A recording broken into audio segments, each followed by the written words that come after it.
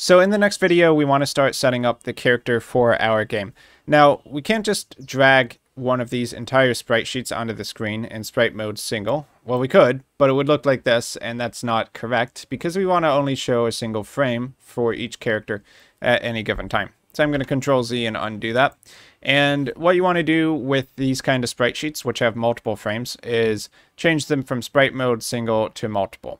Now you can do this in bulk by selecting all of the sprite sheets in a single folder that need to be in multiple. So I'm going to left click on one, hold Control down, and then left click on all of the other ones you want to add to this list that we're going to be changing at once. You'll notice the number in the inspector goes up as we add extra selected files. So select all 8 here, and then I'm going to go sprite mode single and change that to multiple. Okay, so now we need to take these sprite sheets and separate them by frame.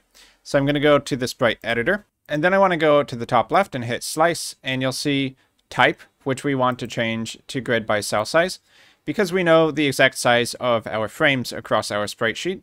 So it's 32 by 32 pixels, and by having it set up like this, the number of frames doesn't matter because they're all the same size, so it'll slice it up correctly every time. So let's go ahead and hit slice for right now, and then we'll click on these different frames.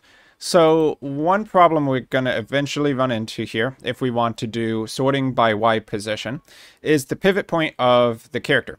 So right now the pivot point is set to the head, and if we sort by the pivot point, then that means that whether something shows in front or behind the character is dependent on this pivot point.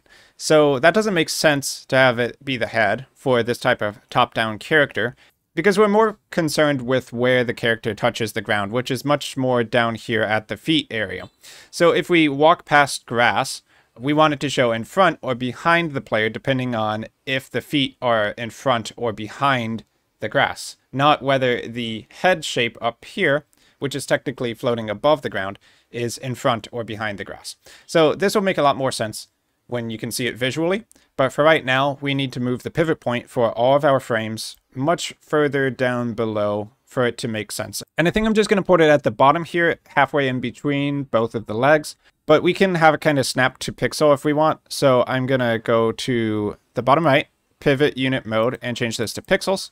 And then let's drag it around until we have it at the pixel we want it to be at. So we can zoom in, and we just want it to be roughly halfway between both of the legs, and that should be good. The horizontal left-right position isn't going to be as important because we're only sorting by Y position, top to bottom. So if we have it roughly there, we can give it a little bit of a nicer number here as the unit value. So I'll do, let's say 0.105, and then for the X, we can say 0.5. Should be fine. And then we just need to make sure that all of the frames of animation for our character have the same pivot point.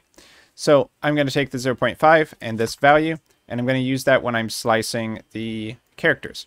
So in the top left, let's go back to slice. You'll see that pivot is an option here. We want to change this to custom, and then just paste the Y value in, which is 0.105. And then for method, I'm going to change this to smart. Delete existing. Sometimes if you just do that kind of recklessly, you can get missing references to frames or objects in your project. So I just tend to drift towards smart or safe, just so that I'm not accidentally, deleting frames that are actually being used across the game. So let's use smart, slice, and I'm going to hit apply. And just make sure that all of these frames of animation, the pivot is set at the same location for consistency. And we can go to the second sprite sheet. So let's hit X here, save any changes. And let's click on the second sprite sheet, swing down.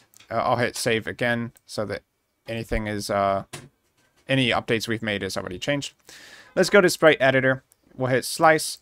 And you'll notice that it just remembers the settings we were just using from the last sprite sheet.